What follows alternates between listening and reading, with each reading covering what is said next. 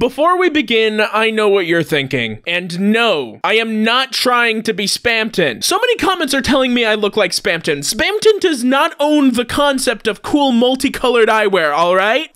I did it first. Look, the first drawing of my character dated July 2020. That's a whole year before this Cromer pinching hockey puck took Tumblr by storm. If anything, Spamton stole my style. I bear zero resemblance to Spamton G. Spamton. Deltarune, the monumental RPG hodgepodge of several interlocking mysteries tied together by a fantasy adventure and a cast of verbally shitposting inanimate objects that's had my life in a death grip for the past year. And when I say it has interlocking mysteries, boy howdy do I mean it. Whether it's the finally focusing view of Dr. W.D. Gaster, the vague details of the Angel's Heaven prophecy, the consistent trail of small men being driven crazy, or whatever the hell is going on with Chris. There are a lot of things to speculate on in this game, though there's been one mystery that's lingered since the very beginning that's been largely overlooked. But when put under the magnifying glass, it shows something I find to be incredibly relevant. So, let's take a look at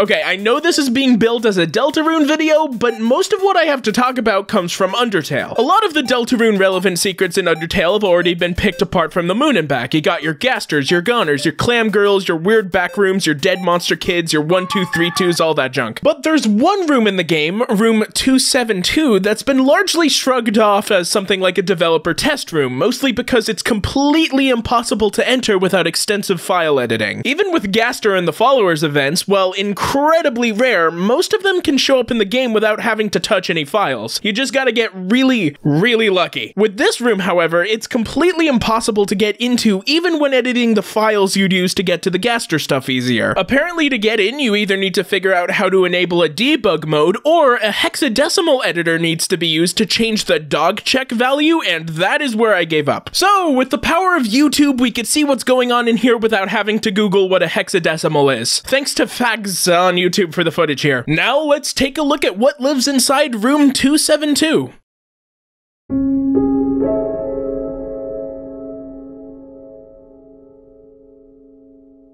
Well, that's ominous. We find ourselves in a completely black room with a single sprite at the very center. The sprite fades in and out of view depending on how close the player gets to it. What the sprite is meant to look like is debatable, as it is incredibly abstract, most likely intentionally, but the common consensus is that it's a tall woman with long hair hanging down over her face. This, of course, is just speculation. The room itself, while its room number is room 272, is also titled room_water_redacted in the files. The sprite in the center of the room is titled SPR_redacted_A, and when you interact with the entity, it speaks a single word in lowercase wingdings. When decoded, all it says is, you guessed it, redacted. When exiting through the bottom, you're put into the sound test room, which is widely known to only exist to present Gaster's theme. When it's completed, the game closes. Yeah, that all seems way too specific to be just nothing, but we're not done yet. This is where things get weirder. From what I can tell, there seems to be remnants of an incomplete, unknown event in the game's files. An event made out of two interactable objects that have a link to one another. Of course, you can't access these events normally in-game because they are literally incomplete, but they can be placed onto a map for them to work. I think. I don't know. I'm no, programmer. I don't really know how any of this works. Basically, these things were in the game's files, and anyone could place them into a room for them to work. I think. So that's exactly what a YouTube user by the name of Ocean Bagel did. They took the two linked and otherwise inaccessible objects and put them into the ghost house room, and it worked. Here we have a crude brown sprite and a trash can. Interacting with the brown sprite, the flavor text says, quote, "It's a horse stable. Do you want to go inside?" You're then presented with a yes or no prompt. If you select no, nothing happens. Selecting yes, you jostle the door. It's locked. Suddenly, from inside of the you hear a... and then it just cuts off there.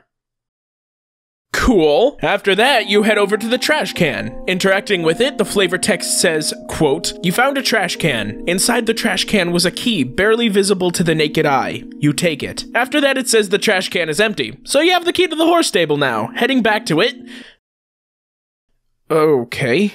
The redacted entity now appears inside. Interacting with it, it just speaks a single letter in Wingdings. X.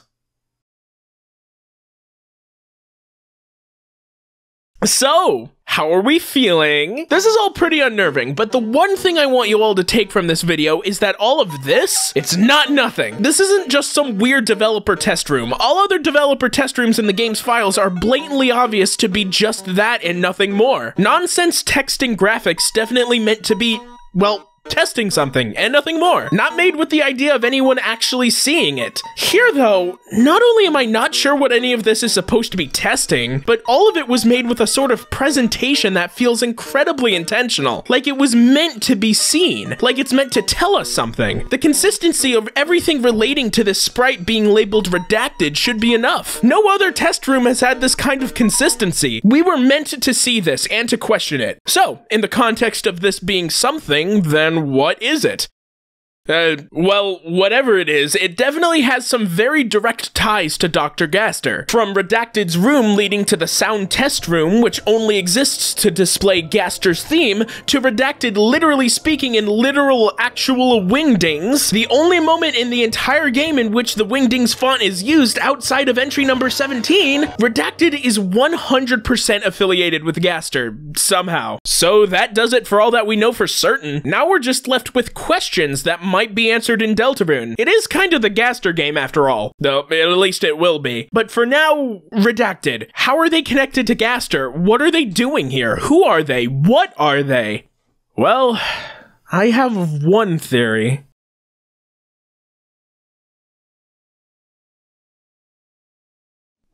The old royal scientist, Dr. W.D. Gaster, his brilliance was irreplaceable. They say he created the core. However, his life was cut short. One day, he fell into his creation. They say he shattered across time and space. It could have been the core, or it could have been something else.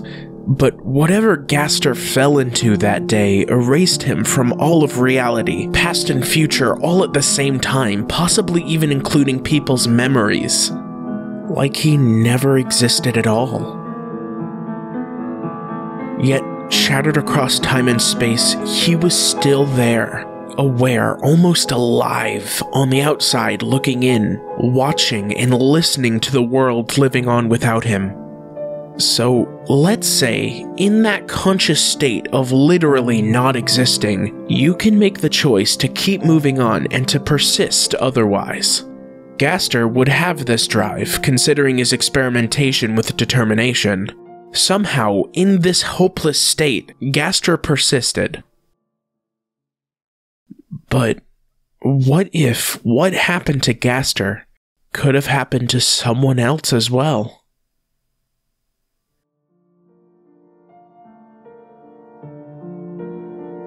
It could have been anyone. This anyone, what if they fell into the core or whatever Gaster's creation was, and got erased from existence as well?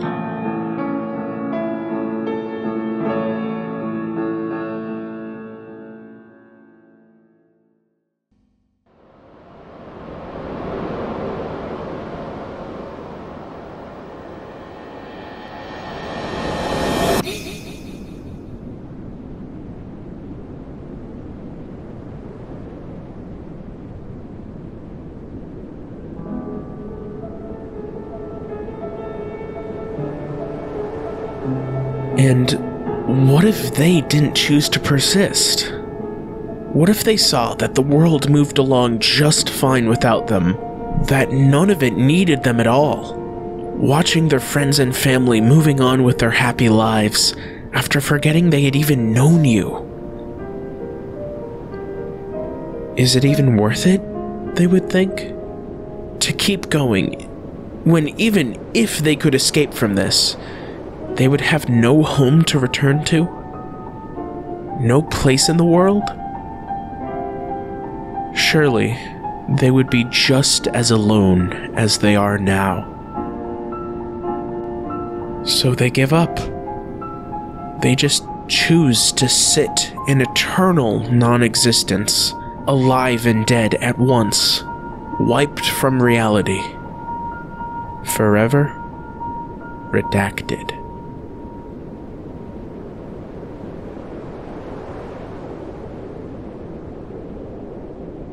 Or it could just be nothing. Who really knows with these games, right? Hey, thanks for watching. Also, I'm back. Sorry it's been such a long time since my last, first upload. It's been like oh god, that's 5 months. I apologize for the wait. A lot has been going on with me, but I'm happy to say I'm going to try and keep the YouTube thing more consistent from now on. I do have another really big video in the works right now that should be out next month, so fingers crossed for that. All right, I got some special thanks to special thank. Very special thanks to Bow or Not on YouTube for letting me use their cover on the Gaster theme. Their channel link is in the description. Go check them out. They're super cool. Big thank you to Ocean Bagel on YouTube and Twitter for providing the footage for the horse stable events. And I don't know who else to thank. Thank you to Born Losers Gaming for their Deltarune playthrough that I've been watching on repeat for the entirety of the editing process of this video. I don't know, they didn't do anything for this video, but I just think they're neat. Go check them out. Alright, that's all I got. Thank you so much for watching. Follow me on Twitter if you want to for some reason. Happy birthday, Undertale. See ya!